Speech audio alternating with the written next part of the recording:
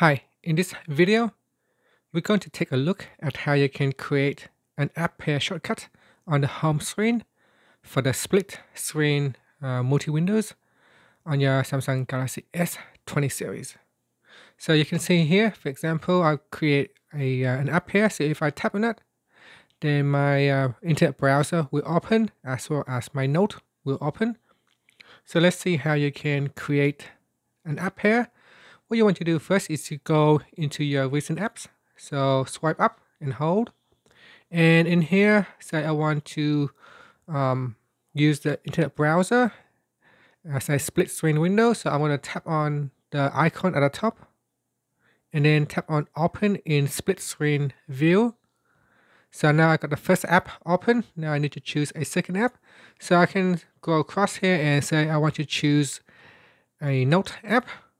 So I tap on that and then, so I'm just going to tap on that, sorry. So I tap on that. So now I got two apps open. I got my internet browser open at the top and I got my note open at the bottom. So it's quite handy if you need to take notes of some information from a website. So here, what you want to do is tap on the bar at the middle, and from the small shortcut toolbar, you want to tap on the plus icon, and it say add pair app pair added to the home screen.